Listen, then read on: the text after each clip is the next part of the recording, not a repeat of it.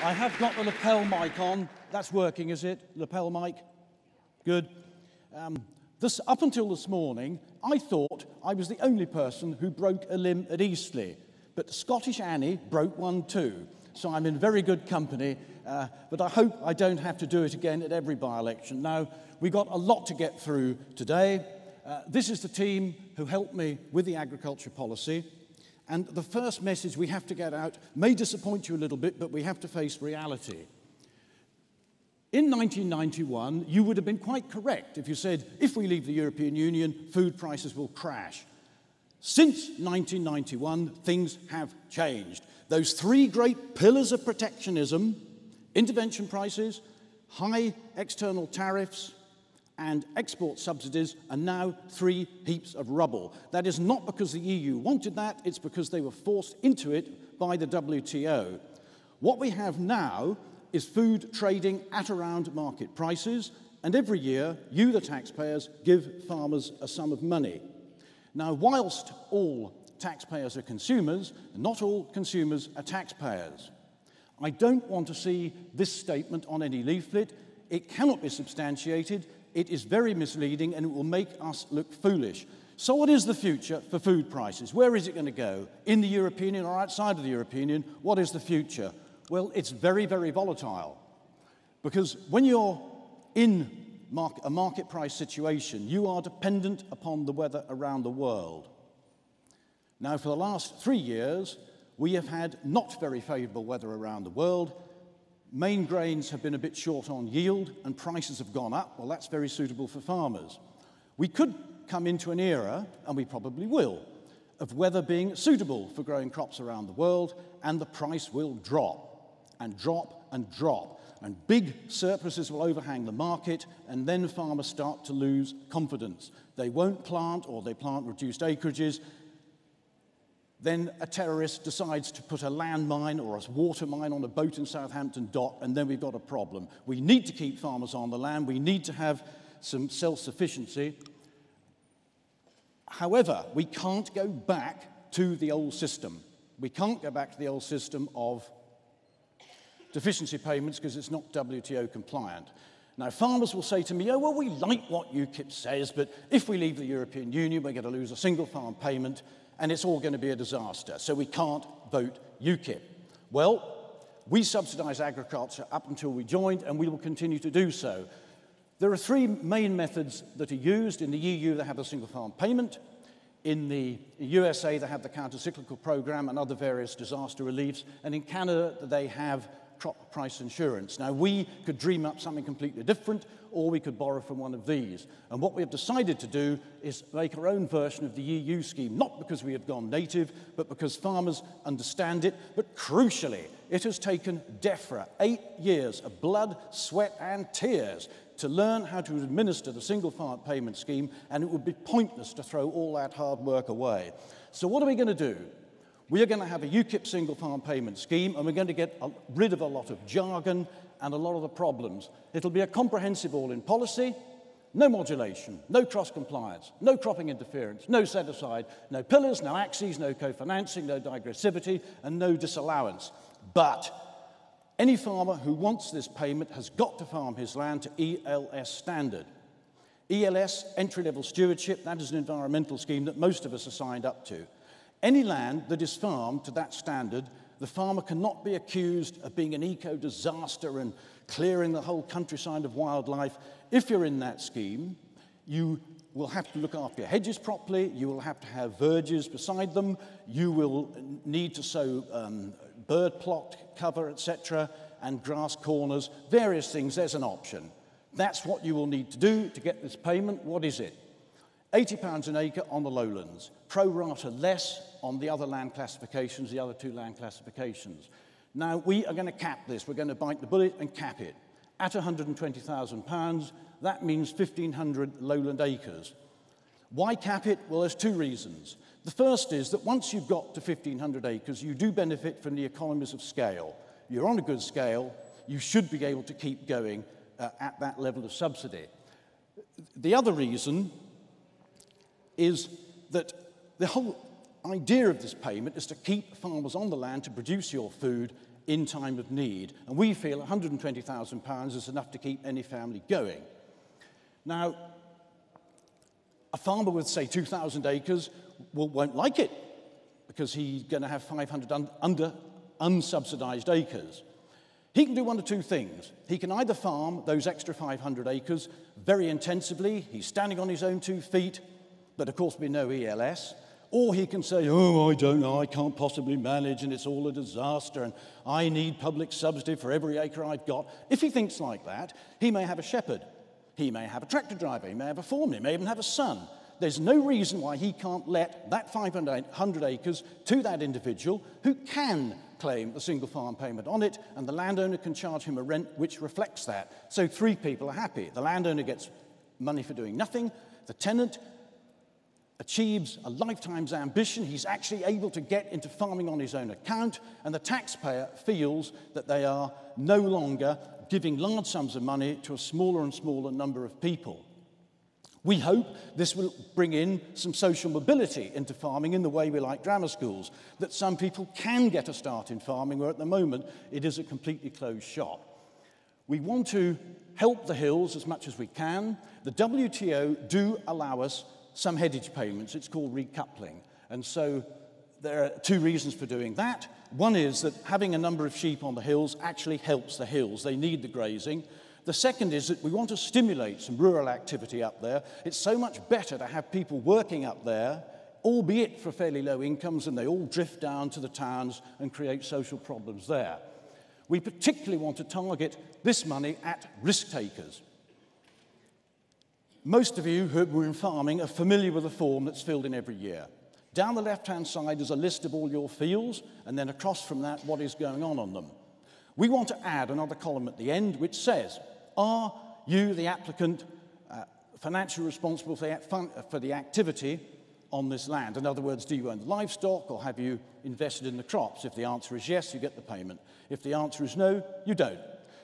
Now, that may cause some headaches with people who let land season for potatoes, etc., but the taxpayer must feel that they are giving their money to people who are taking the risk in producing their food. That is absolutely essential. And somehow we have to break the link, the mindset that's now beginning to get going, that if you own land in this country, you're automatically entitled to a pension from the public for life. We have to somehow try and break that. We will have a negative list, airports, golf courses, sports fields, that type of thing, which technically could be support grazing animals. We know that actually they do something quite different. They're out of it. And we're going to add a couple of ineligible features. Now, if you're farming, you will have these sophisticated maps. And on some parts of your farm, there's a red line drawn around, be it a concrete pad, a track, a pond, or whatever, which isn't eligible for subsidy. We're going to extend that to 25 yards around every single wind turbine and around every single solar array, because these things get a lot of subsidy anyway. Well, that is it in a nutshell, and we hope that it manages to cut through most of the problems. On to some of the other things we've got through the NEC. We're going to scrap this EU obligation to re-register all pesticides. Now, it's quite possible that in Bulgaria there were pesticides for sale that never should have been. But in this country, all our pesticides had to jump through hoop after hoop, pass all sorts of safety tests. However, they've all got to submit to this re-registration at huge expense. The manufacturers have taken a pragmatic view on some of their products and said, well, the cost of re-registering is far, far more than the sales we're going to get, the limited sales. That has meant that they can no longer control bracken on the hills because they haven't got azulam, and many horticultural pesticides are no longer available, and British farmers aren't growing those crops. We will simply scrap it. Now, these next two I want you to take together on animal welfare, etc. We support the trial culling of badgers for bovine TB control because at the moment there is no other solution.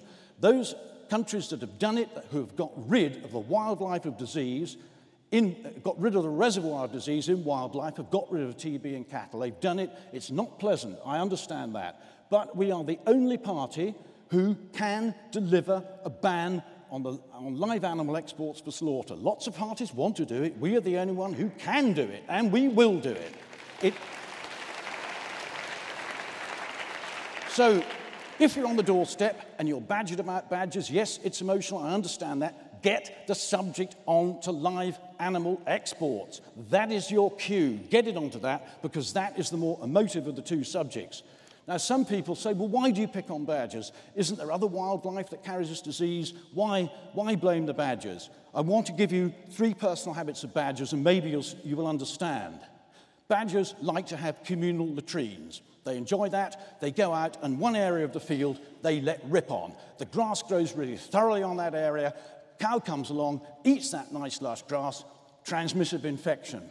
Farmers grow something called maize for silage.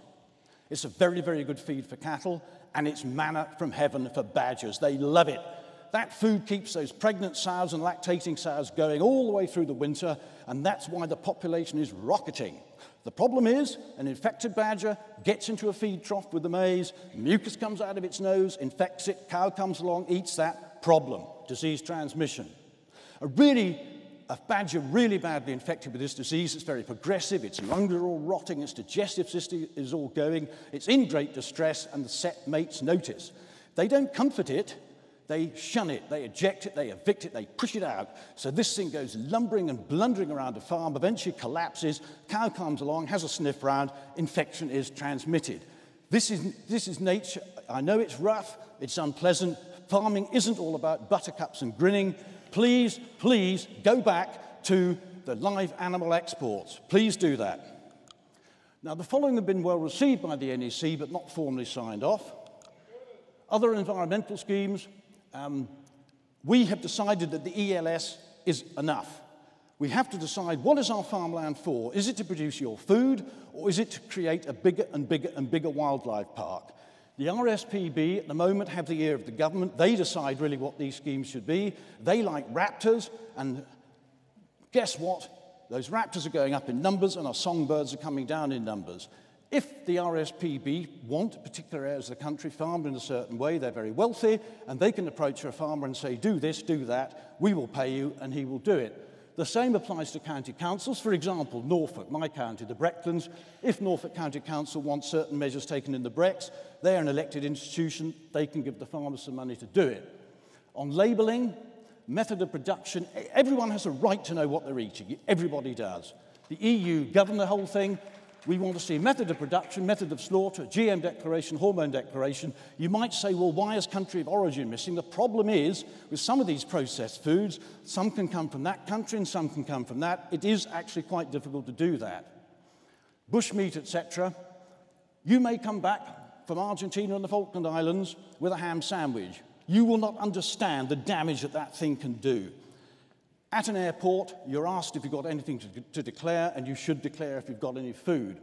Likewise, if you happen to go to Gatwick or Heathrow Airport at about 6 or 7 in the morning, and you'll see people staggering off the plane carrying a bulging suitcase, dripping fluids, packed full of monkeys and dead snakes and God knows what. We don't want it. We don't want it. We want some sniffer dogs to stop that trade. Finally, on this thing, we want to scrap this EU fish bait nonsense. We have little cottage industries that produce fish bait for anglers. The EU have come blundering in and said, oh, that recipe of yours has got to come under a tome of regulation that thick about animal feedstuffs. That regulation is killing that little cottage industry. Just get rid of it. We can do it. This is an interesting one, nitrates in water. Now, we used to have competence in this until the EU took over. And we had a limit, and our limit was a maximum of 100 milligrams of nitrate per litre of water. And we were safe within that limit. You know you're not if women start bearing blue-coloured babies. That's the problem with too much nitrate in the water. We didn't get it at our old British limit. The EU come along and say, you've got to halve it. You've got to halve it to 50. It's a huge problem for us, because in the eastern side of the country, quite naturally, the water is somewhere between 50 and 100. So the NFU commissioned a study. What are we going to do to get this down to 50? And the answer came back from an official study. You will have to set aside half of the arable land in East Anglia as ungrazed set aside. Quite untenable, quite unnecessary. We need to get science to bear on this to get that level of 50 up, maybe to 100. But interestingly and fittingly, if you were to change that word litre, cross that out and put pint, the problem would be solved. On rural crime, we want We want police commissioners to cooperate with local Farm Watch. Farm Watch give them a lot of intelligent information. A lot of problems now with cameras in the cities. The criminals are coming out into our areas. Ragwort, it is against the law to have it. We want the local councils to uphold it. Something for prisoners and community service to people to do to pull this weed out of the ground and put it in a bag. Now, the following are agreed. Are we there? I'm there. Right. Well, I'm sorry. What about the last chap? You gave him nearly 10 minutes extra. All right. Okay, Chairman, you're in charge. I'll have to pack it up. I will go to any branch, anywhere, and talk about this. I don't care how hostile the audience is. Some things need saying. Thank you very much.